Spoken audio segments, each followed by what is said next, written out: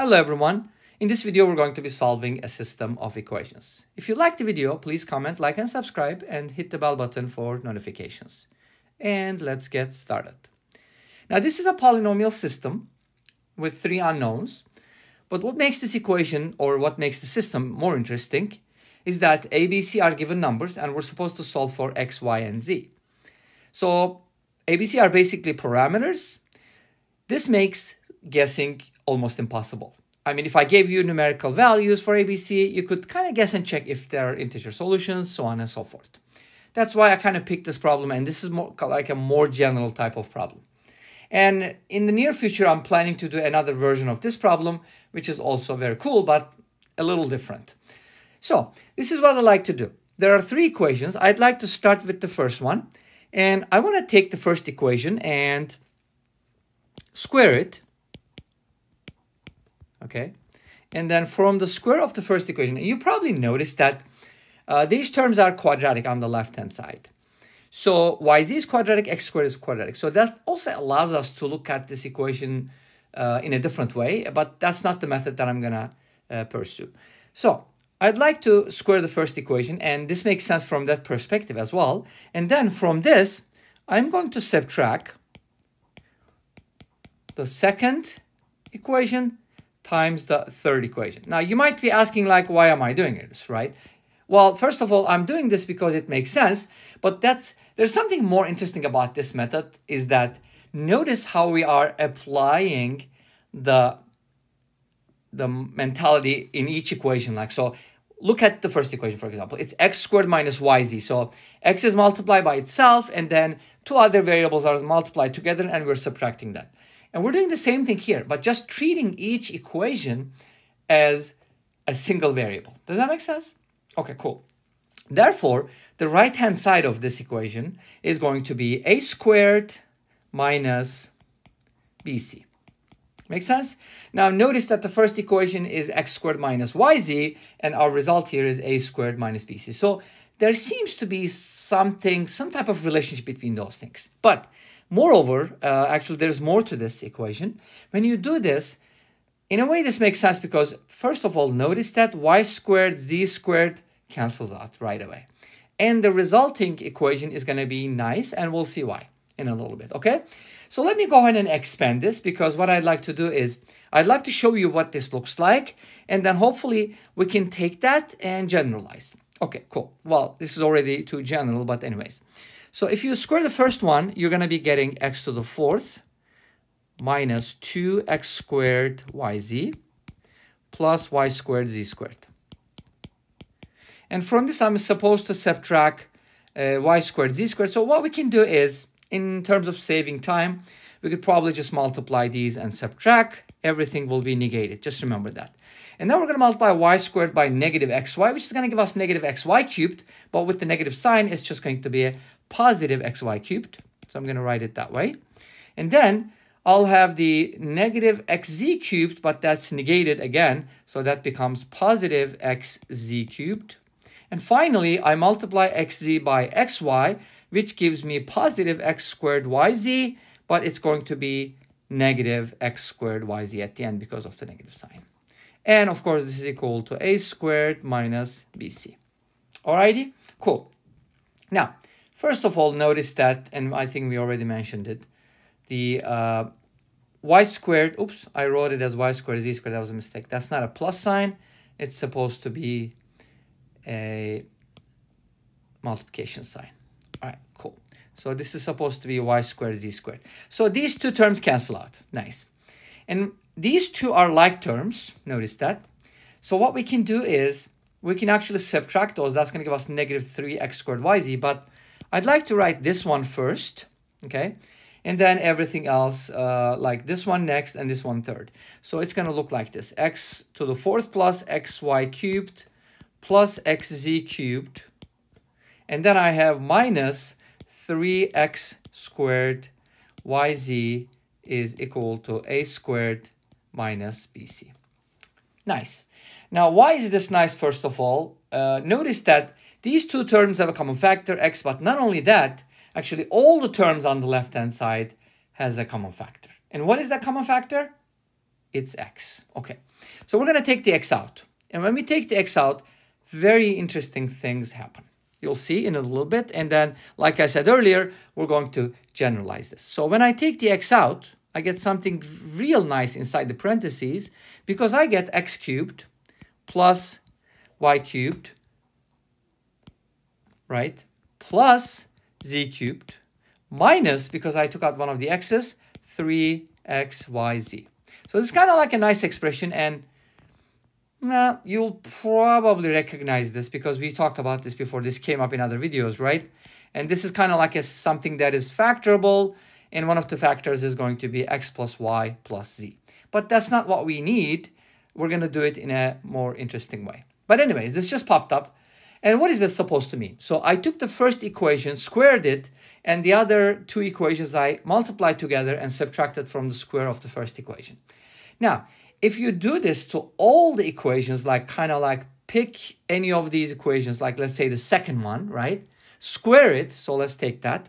If I take y squared minus xz, if I square it, and from it, if I subtract x squared minus yz and z squared minus xy, you know that this is going to equal b squared minus ac. And as a result, because we got this one, right? Let me go ahead and kind of highlight it, right, for you. So we got this one from the squaring the first equation. By taking the second equation, you're going to be getting something very similar to this, but it's just going to look like this. It's going to look like y times x cubed plus y cubed plus z cubed minus 3xyz is equal to b squared minus ac. All right, awesome. So by squaring the second equation and subtracting the product of the first and the third, we got this, something that looks like the first one. Now, if you do this to the third equation, in other words, if you take the third one and square it, and from that square, if you subtract the product of the first equation and the second equation, right, you should be getting c squared minus ab. And obviously, this should give you something like the other equations, but you're going to have the z outside instead of y, because every time whatever variable you squared, that should be on the outside. And you can test this. I'm not doing it because I don't want to take too long with this, and you'll get the idea. If you do the math here, you should be getting the same thing. All right? Awesome. So what we got here is actually remarkable because we got this, and we got that. Now, why are these equations so awesome? Let's talk about that. Well, these equations are really awesome because they have the same expression inside the parentheses. So x times something, and then y times the same thing, and then z times the same thing. Make sense? And the right-hand side is a constant because a, b, c are given numbers. I mean, we don't know what they are, but they could be any number you want. A could be 1, b could be 3, c could be 10, even 0. They could be any numbers. Doesn't matter. That's why we're solving this in the general case. Okay, hopefully this makes sense. Now, I'm going to put it together. Well, this is still not too easy, but actually it's easier than the original one because we got something in common. All right? So there are many ways to proceed about this. You know, you can divide first in the second equation and then get something from there, which is kind of like a ratio of x to y ratio. And then you can get the y to z ratio and then use that in the original problem and then so on and so forth. But that's not what I like to do. What I'd like to do is I'd like to call this expression inside the parentheses something. Since I'm going to be dividing, let me just show you the case for x and then hopefully you can expand it. So x is going to look like basically when I do the math, a squared minus bc divided by x cubed plus y cubed plus z cubed minus 3xyz. Well, we still haven't been able to find x numerically because we still have variables on both sides, but that doesn't matter. What matters is that I can call this expression something, okay? Then I can just go ahead and find the solutions very easily. So this is what I like to do, okay? So I'm going to go ahead and call this expression 1 over k. The reason why I don't call that k is because I don't want to deal with fractions, and it's okay if it's a fraction in the first place. Now, what is this going to look like when I do this replacement? Well, then x is going to look like a squared minus bc multiplied by k. Then y is going to look like b squared minus ac times k, because they all have the same multiplier, right? And then z is going to be c squared minus ab multiplied by k. This is real cool, because what you can do is now we were able to express basically every variable x, y, z as a multiple of basically the same thing. Okay, they're all multiples of k, in other words. Nice. So now go back to the original and then consider the first equation. What was the first original problem? The first equation in the original problem. It was x squared minus yz is equal to a, right?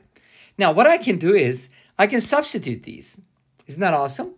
Yep, that's going to be nice. So what I can do is I can replace x with this, a squared minus bc multiplied by k, and then I'm going to square it, and then minus y, which is going to be b squared minus ac multiplied by k, and then I'll just multiply that by z, which is c squared minus ab times k. Great. Now, how is this going to help us? It's going to help us a great deal, because k squared is going to cancel out. Isn't that beautiful? Okay. Well, how is that going to help us? Well, it's not necessarily going to cancel out. I shouldn't say that because I thought it as an equation, but you can take out k squared. Okay, let's do it. So we get a squared minus bc times k squared minus b squared minus ac will be multiplied by c squared minus ab, and then k times k is k squared, and this is equal to a. Okay, not a squared, a. Awesome. Now, what am I supposed to do? I pull out the k squared, right? And then here's one thing that I'd like to ask you, and this should be squared as well. Well, remember, we've done this before, right? If you take the first equation, it was in terms of x, y, z, but if you do the same thing here, you square that and subtract that product, what are you going to be getting, right? You should have the a on the outside, right? And then inside the parentheses, you should have a cubed plus b cubed. Okay, that's just going to bug me, you know that. B cubed plus, okay, I don't know what's going on there. I just can't write a 3. C cubed minus 3abc. You know that, right? We've gotten this before.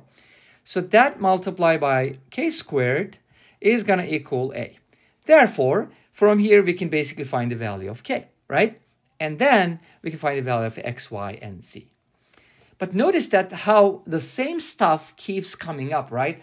It just keeps popping up. Like we had an equation and then we used it to transform this system to another one. And then again, we see the same thing, like a squared minus bc, the same type of pattern we keep seeing. That's kind of interesting, don't you think? Okay, cool. Now from here, I'm going to isolate k squared. And obviously here, a is going to cancel out, which is cool. And k squared is going to equal 1 over, you know, this expression here, right? 1 over a cubed plus b cubed plus c cubed minus 3abc. So this was our goal basically, right? But this is k squared. Now, okay, let's go back to this one now. X is equal to what? X is equal to a squared minus bc multiplied by k. Now, a squared minus bc is considered a constant. And k is a constant too. Why? Because as you can see here, a, b, c are constants. So k is a constant as well. But we got to take the square root first. So let's go ahead and take the square root of both sides. And this should give us a cubed plus b cubed plus c cubed minus 3abc under the radical and the reciprocal of that. Now, since x can be written as a squared minus bc times k, now I can go ahead and write down each value of x, y, and z. And then with that, we should be done. Okay, let's go ahead and finish it up. So from here, x is going to equal a squared minus bc divided by the square root of a cubed plus b cubed plus c cubed minus 3abc. This is my x value. And the y value is going to be b squared minus ac all over the square root of a cubed plus b cubed plus c cubed minus 3abc. And finally, z is going to be c squared minus ab all over the square root of a cubed plus b cubed plus c cubed minus 3abc. So basically, these are going to be my solutions, okay? So let me go ahead and put those that way, and this brings us to the end of this video. Thank you for watching. Don't forget to like, comment, and subscribe. I'll see you in the next video. I hope you enjoyed this one. And until then, take care and bye-bye.